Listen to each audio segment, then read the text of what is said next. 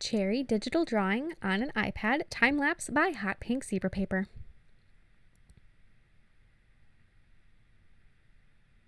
Hi guys, in today's video I'm going to be showing you a cherry themed little digital drawing that I did. And so it's a digital drawing that I did on I got a new iPad that has a little Apple Pencil thing, and so I was just playing around with it and I was just seeing what I could do in the little drawing app that I have and just kind of experimenting. And without realizing it, I recorded everything I was doing. I had no idea this happened until all of a sudden I went to save my little cherry drawing and it saved a video along with the image, and I was like, hey, look at that, I didn't know you did that, which it was kind of a happy surprise. And I thought, you know what, I will upload this. I don't know if you guys are gonna like this video. It's kind of jumpy, it kind of zooms in and out a lot in weird places. I spun the image around, I was holding my iPad in different directions, so it's all a little bit hard to watch, to be perfectly honest. So if you guys are prone to car sickness, seasickness, any of that fun stuff, this probably isn't gonna be a video for you, just because it is a little bit, like I said, a little jumpy, a little choppy. However, if you guys are okay with that and you make it through the video, I hope you like it, and let me know if you guys are interested in seeing more digital drawings like this from me in the comment section below, because if you guys like them, I am very happy to upload them. If you guys are like, wow, these suck, if it's just not your thing, just let me know that too, because I won't take the time to upload them then. So just let me know if you like them or if you don't. I have done a couple more since I did this cherry one, so if you guys are interested, I will work on those and get those uploaded too if you want. So just let me know, and don't forget to click subscribe to see all my future videos as well. So to start with, on my little digital drawing here, I'm going to go through and I'm going to outline and make the basic block shapes of my 3 cherries.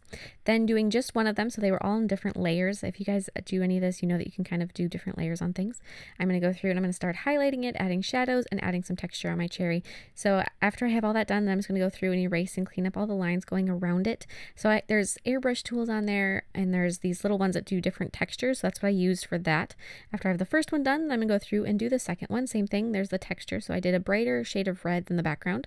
Then with a burgundy color and some white, I'm going to do all my highlights on my cherries. They're very glossy, very shiny, so go ahead and make sure that you really do some pretty drastic lines on there to really bring out that almost mirror-like finish. So then after you have all of those done on that one as well, then you're going to go through and erase all of those extra lines. Just make sure you kind of clean it up and make it look nice and pretty. And after you have that, same thing on the third one. So it's a pretty easy, kind of a, I don't know, I thought it was pretty easy. I was kind of having issues with my texturizer there. I was working with it. It was causing me a little grief, but just, this is the first thing I've done on this, so bear in mind it's not perfect by any means. I was experimenting, but you just kind of go through and do the same process with your last cherry. And then I'm going to take and I'm going to make my stems. So same thing, I'm going to do the block shapes, and so with a really bright green, I'm going to do the first stems, and each stem I did in a separate layer. So the 3 cherries were in different layers, and the 3 stems are going to be in different layers from the cherries. So currently I have 7 layers going on right now. I have the background, the 3 cherries, and the 3 stems, and they're all layered up in the right way so that they fit together, and you can always move those around depending on the app that you're using. And so after that, I have the texture going on the stem itself, and then I'm going to be adding the little, kind of like the little attachment where it goes onto the cherry where it sucks in there. Kind of blend that in, and then do the same thing with the other one. I thought it was a little bit too thick, so I did thin that out some, and then taking kind of like almost like a streaky looking brush, I added all the little texture that's on the stem. Same thing going around the bottom. And when I'm doing this, the app that I'm using is the Sketchbook Pro for iPads. I know that they're kind of, Sketchbook is adjusting how their stuff works right now, but it's a great app. It's phenomenal, and I have used it in the past. I love everything that Autodesk makes. I also use their Pixlr for my photo editing, if anybody's curious about that. So if you guys are looking for anything like that for inexpensive software, that company is amazing. So now that I have all my 3 cherries and they all have leaves, or they all have stems, I'm going to be adding a leaf. So same thing, this is in another layer. So this is the 8th layer, that's the one on top. I'm going to go through and same green, add the green background, and then take and just make the little texture on my leaf.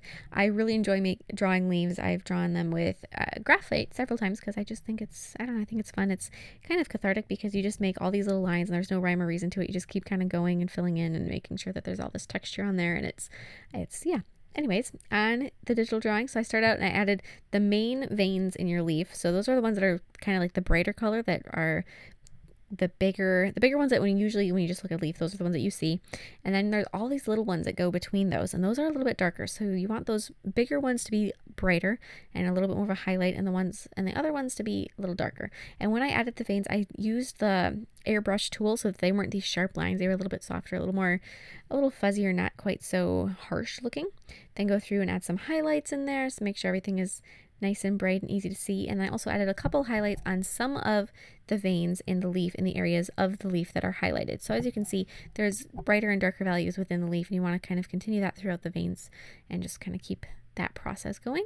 Add some more shadows within the leaf itself, and then after I have all that done, I'm going to erase all those lines, make sure it's nice and clean around the edges, and then take with an eraser tool and sort of create a sawtooth or like a shark tooth pattern going around the edge of the leaf so that it looks a bit serrated.